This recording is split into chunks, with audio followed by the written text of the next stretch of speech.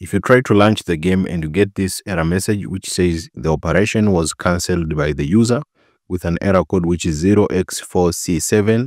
So the operation was cancelled by the user 0x4c7, and this occurs when you try to launch the game on Steam. Now, to fix this issue is very easy. The first step you need to try is verify integrity of game files on Steam.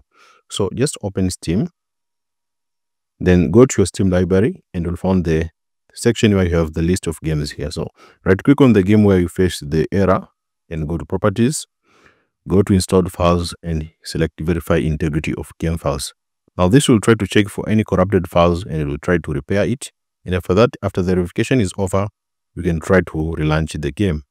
Now if you do so but you still again face the same issue, now it's probably you have a broken EA app installation. So in most cases, if you verify integrity of game files but you still face again the same issue, you have a broken EA app installation.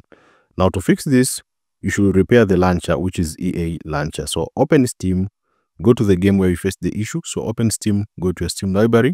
Now right click on your game, then go to properties, then go to installed files, and then select browse local files. So after browsing to local files, you will be taken to the section where your game has been installed. Now look for the EA app installer. Double click on it to run the installer. So just open Steam like this.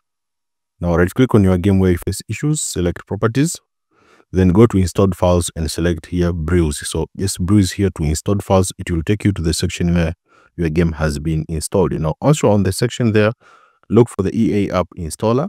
Double click on it to run the installer. After the installation is over, you can try to relaunch the game to see if the issue has been resolved. If you've double clicked to run the installer, but you're still facing again the same issue, now launch and sign in to the EA app. So launch and sign in to the EA app. So just look for the EA app here. So just come to the home screen here. There is EA app. So just open the EA app. The EA app has been opened. Make sure to sign into your EA account. If you don't have EA account, make sure to create one and sign in using your emails or using your Steam account. After signing into the EA app, then you can try to relaunch the game again. So just make sure to launch the EA app. If you don't have the EA app, just make sure to download one. The link will be available in the description, or just go to ea.com/ea-app and you'll be able to download the EA app for your Windows or Mac OS. So if you don't have the EA app, make sure to download it one.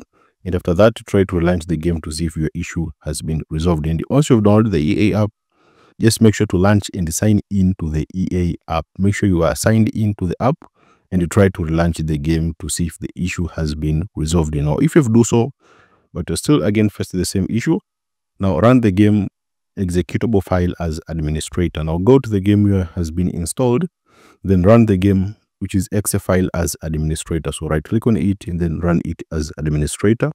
Also, you can try to disable temporarily any antivirus program. So if you have any third-party antivirus program, or you have any Windows Defender or any other antivirus program, just temporarily turn it off or disable temporarily any antivirus program to see if the issue can be resolved.